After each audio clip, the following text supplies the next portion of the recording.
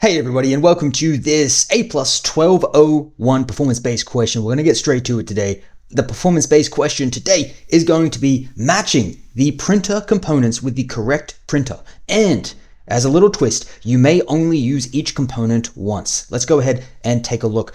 Before we actually get to it though, I'll just remind you that you can find this performance-based question as a download in the description of this video. I highly recommend you actually go ahead and attempt it. Download it 100% for free. It'll just give you a free Google Slides version of this performance-based question that you can download. Try for free. If you try it before watching my walkthrough, your learning will be so much more, guys. Your brain will have to work so much more. So give that a crack. That being said, let's get straight to it. Okay, so here's what we're working with. We can only use each of these one time, all right? Only one time. So we have a laser printer, an inkjet printer, an impact printer, and a thermal printer.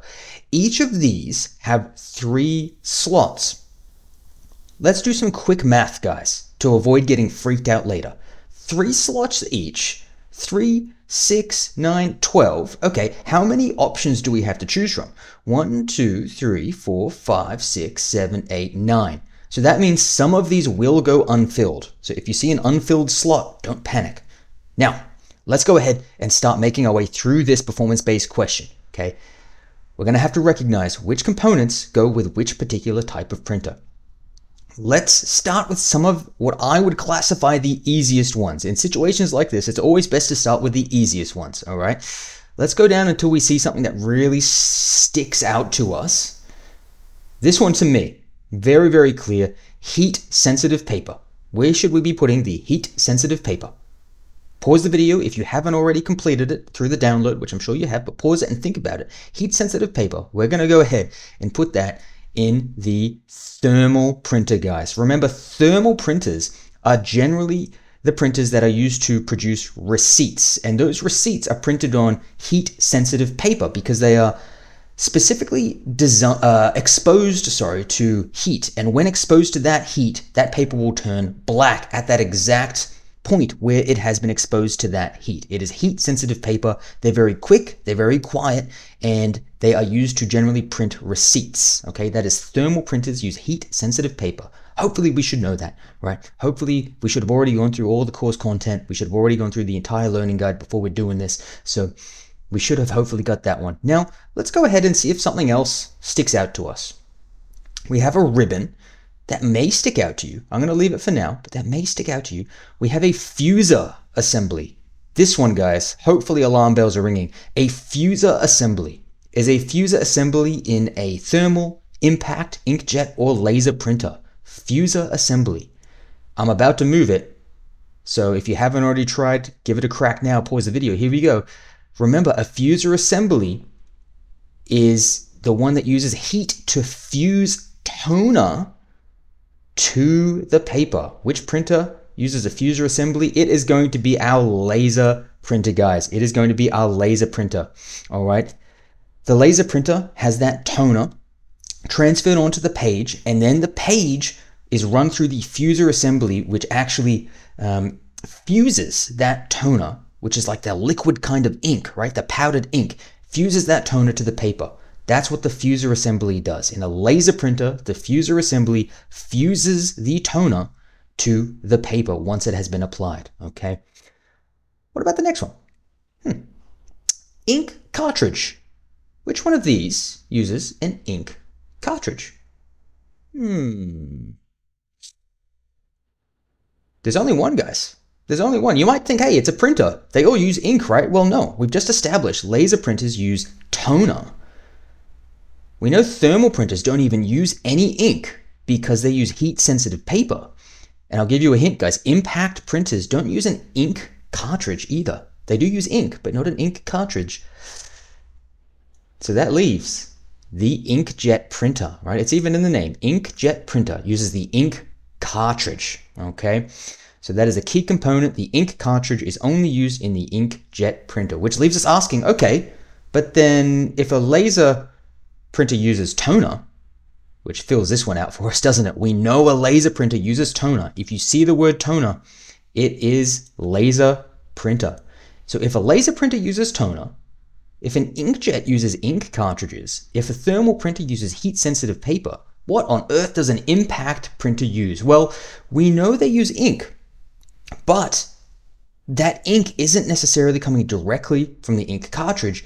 It is coming from the ribbon. Remember, they have the ribbon, which is filled with ink, and upon impact, that ink is pressed through the ribbon onto the paper, which is how that ink is actually transferred. So the ribbon is full of ink, okay, in the impact printer. Next one, guys, the imaging drum. Hopefully, the imaging drum, if we've done our studies on our printers, it should be sticking out to us. The imaging drum only belongs to one of these printers.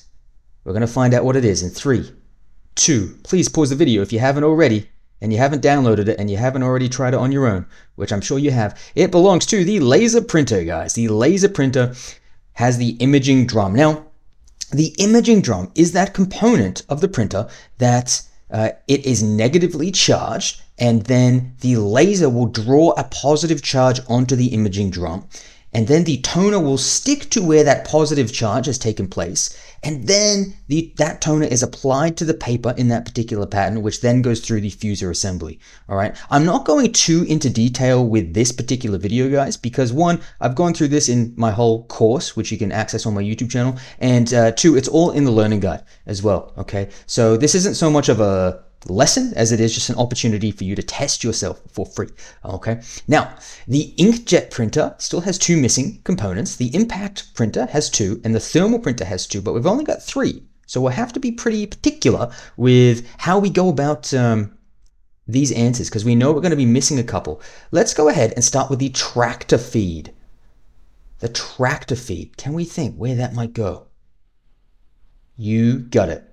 Always feeling like Dora the Explorer talking to myself over here, but you are absolutely 100% correct. The tractor feed is in the impact printer. Guys, the tractor feed is essentially what moves that specific type of paper that you get in an impact printer. You get the specific type of paper that has perforated edges, which is what that tractor feed grabs onto to drag that paper through. Okay, so you can Google image that, have a look at the learning guide, right, if you need more information on that. But the tractor feed is for impact printers. It is specifically used for paper that has perforated edges, which is that specific type of edges on the paper that has those holes in it, right? It grabs onto those and uses that to drag it through. The next one, multi-part paper. We've only got 2 left, guys. Multi-part paper. What could that be? Well, multi-part paper refers to paper that comes in multiple parts. In essence, what you're doing is you're getting about 2 to 3 printouts from the same stamping motion onto that piece, those pieces of paper, because it is such a strong motion that it's actually going through and printing onto the pages underneath that first piece of paper. So you're getting 2 to 3 copies, often in different colors. Hopefully alarm bells should be ringing by now if you've done your studies, and we should know we're talking about an impact printer, guys. Multi-part paper is used in the impact printer, all right, which only leaves 1. It leaves our carriage belt. Now, our carriage belt, pause the video if you need time before we do it. The carriage belt is used to take ink cartridges and transfer them horizontally across the paper, making sure the correct color is given at the correct time in the correct location. And which printer uses ink cartridges? That is inkjet printers, guys. So that is hopefully what our final output of our performance-based question should look like. So long as they're in the right printer, that's all that matters. If you accidentally put like multi-part paper here and tractor feed like underneath, don't worry too much about that. So long as they're in the right section, that's all that matters. Give yourself 1 point for each, see how you went. If this was easy for you, then that's a good sign you're probably ready to tackle the components of printers on your exam. Not necessarily the troubleshooting, but just the components of printers. If it was a little bit difficult, go back and you should have a document. Like, this is my necessary time where I have to plug you guys. You should have a document that looks like this, where you can actually go, hey, you know what? We're going to come down to learning exam objective 3.8, which is going to bring us to printers, and it's going to break it down into the individual types of printers, and it's going to tell me the exact different components, what they do, how they work. right? You should have a document that allows you to do that. So that way you don't have to go back and fast forward and rewind and take notes on a video.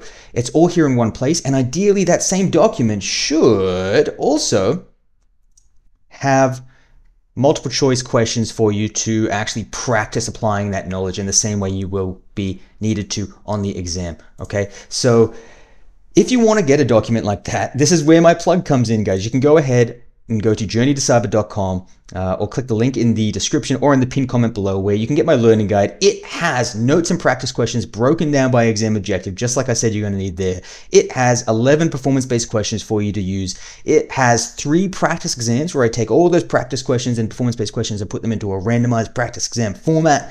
And it also has a tracking spreadsheet for you to use with my recommended study schedule. And it has a video where I show you how to study properly with multiple choice questions. And it has a video where I show you how to use free AI tools, how to 10 times your learning, specific to the A+1201 exam. And it has another video where I show you how to ace specifically multiple choice questions, even some more hints, tips, and tricks.